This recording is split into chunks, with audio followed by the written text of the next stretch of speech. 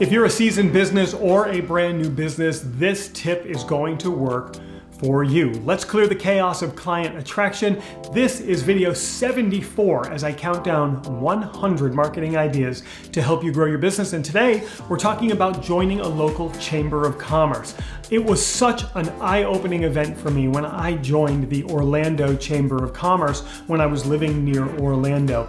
I had just moved to the area. I remember the very first person I met at the very first event I went to. His name's Kyle, and actually he might be watching this video right now, so I'll say a quick hello and a gesture of gratitude to you, Kyle, for welcoming me into the Chamber of Commerce. It was through the Chamber of Commerce that I was introduced to so many influential people, and the same can happen for you. So if you're looking to expand your visibility and your reach, and this is great, if you're experienced, the Chamber is going to leverage that experience to get you more visibility, and if you're brand new, you're going to make great connections with other professionals that are going to help you grow your business. So find your local chamber, and a lot of times they have events that you can go to at no charge and get to know a few of the people.